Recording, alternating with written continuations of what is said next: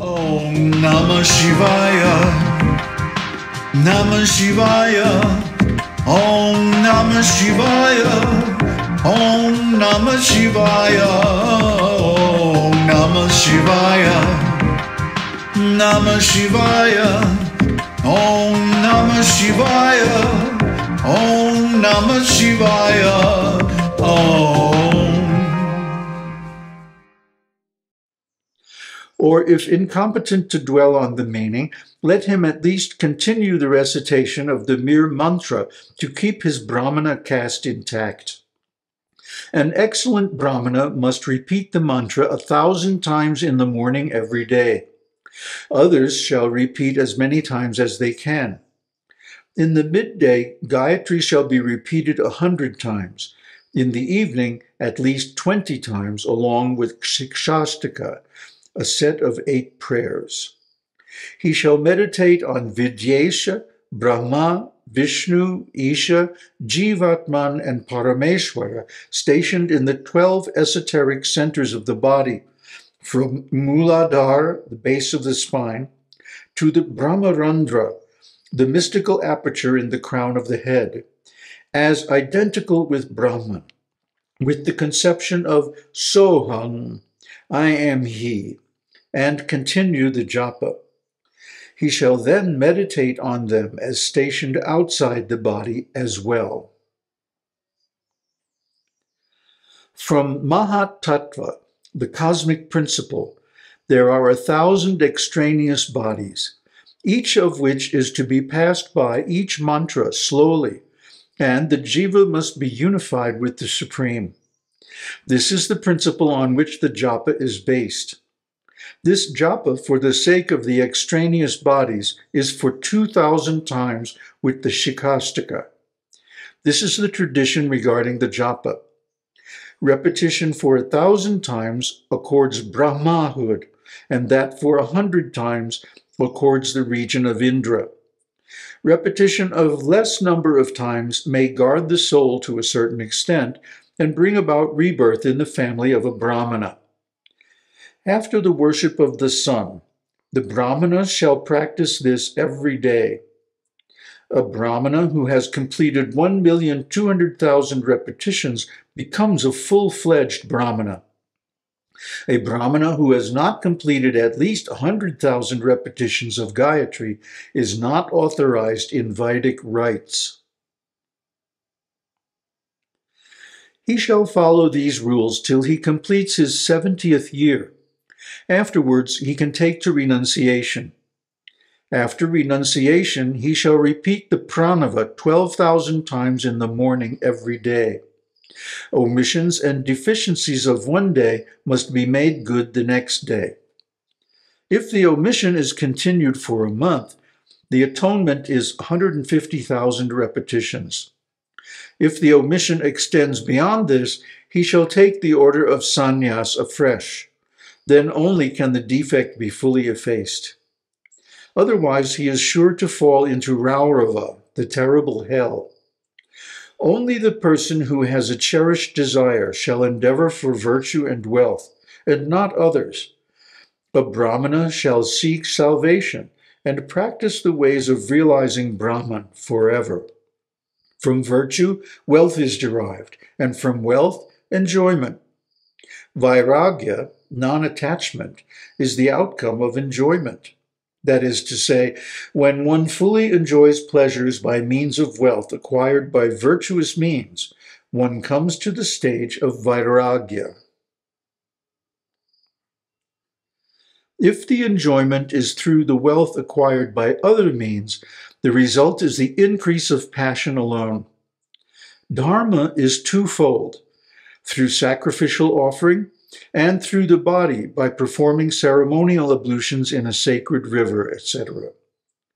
One can earn wealth through virtue and divine form through penance. A person freed from desire gains purity, and by purity he acquires knowledge. There is no doubt about it. In the ages of Krita, Treta, and Dvapara, penance was recommended for attaining Dharma. But in the age of Kali, sacrificial offerings secure dharma for us. In the Krita age, knowledge was acquired through meditation. In the Treta, through penance. In the Dvapara, through sacrifice. Now in the Kali age, it is through the worship of deities. The fruit is in accordance with the nature of merit and sin. Deficiency, increase, decrease, etc. are due to the difference in the articles employed and the part of the body and items of rites. Evil is of violent character, and virtue is of pleasant nature. A person becomes miserable due to evil, and secures happiness on account of virtue. Bad conduct leads to misery, and good conduct to happiness. Hence, it is the duty of everyone to acquire virtue for the sake of worldly enjoyment as well as salvation. If anyone regularly offers sufficient material means to a brāhmana with 4 members in his family, he will remain in Brahmaloka for 100 years. The rite of Chandrayana, performed 1,000 times, yields Brahmaloka. It is the duty of a Kshatriya to establish and sustain 1,000 families. It yields Indraloka to him. If he maintains 10,000 families, he attains Brahmaloka. According to scholars in the Vedas, a man attains the region of that deity in meditation, of whom he makes charitable gifts.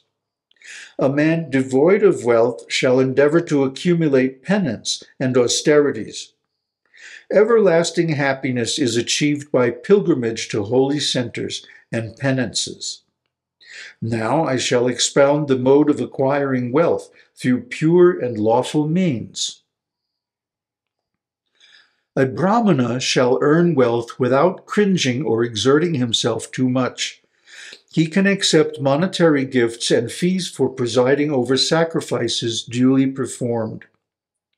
A kshatriya shall earn wealth by valorous exploits, and a vaishya by means of agriculture and cattle breeding. Charitable gifts of wealth acquired by lawful means alone are attended with good results. Salvation is achieved by everyone by the acquisition of perfect knowledge with the blessings of the preceptor. Salvation is realization of one's own real form and perfect bliss. O brahmanas, men realize all these things only if they cultivate the association of good people. A householder shall make charitable gifts of everything, like money, grain, etc. A person who desires permanent welfare for himself shall give fruit, grain, or other articles to brahmanas, especially when the need for the same arises. Water shall always be given to the thirsty. Food shall be given to the hungry and the sick. Gifts of food are of 4 types: field, unhusked grain or seed, uncooked food, and cooked food. A giver of food receives half the merit of the receiver, which he accumulates till the time that food is digested, or as long as the glory of Lord Śiva reaches his ears. The receiver of a gift must expiate for his sin by means of austerities, or by making gifts to others. Otherwise he will fall into the Raurava hell.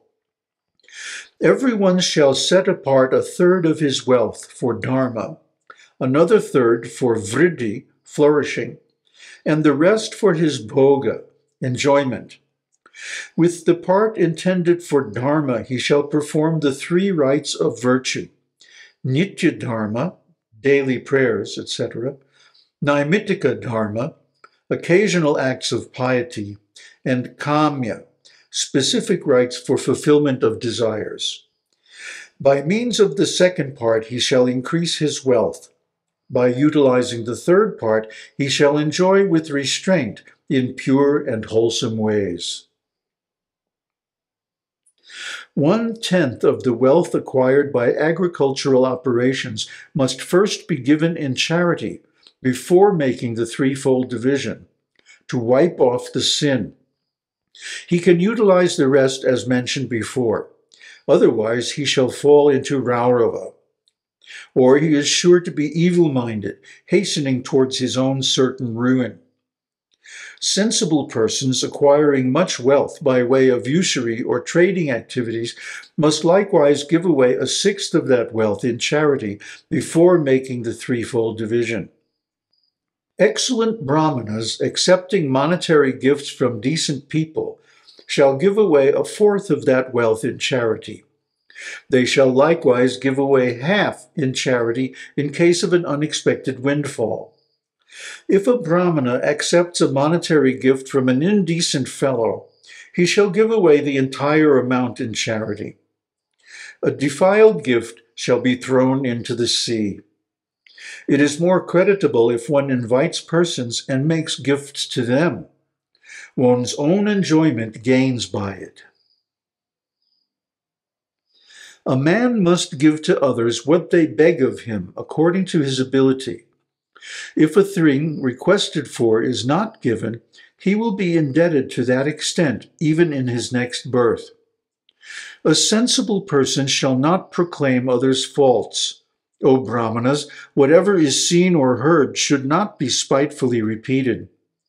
An intelligent man shall not speak words wounding the hearts of others. For achieving prosperity, he shall perform sacred rites in the fire at dawn and at dusk. Persons unable to perform the same, both times, shall do so once, worshipping the sun and the fire duly. Raw rice, other food grains, ghee, fruits, bulbous roots, cooked food soaked in ghee for sacrificial rites. All these things shall be duly used as prescribed in the sacred text. Sthalipaka, offerings of cooked food in the vessel itself, shall be performed at the stipulated time in the traditional manner.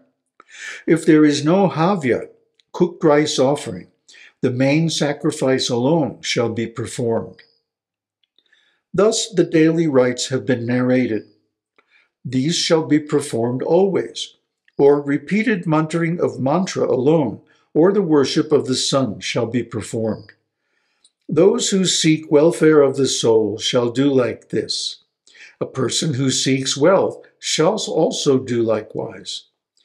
All persons devoted to Brahma Yajna, worship of gods, worship of fire, reverence to preceptors and gratification of brahmanas, deserve to attain heaven.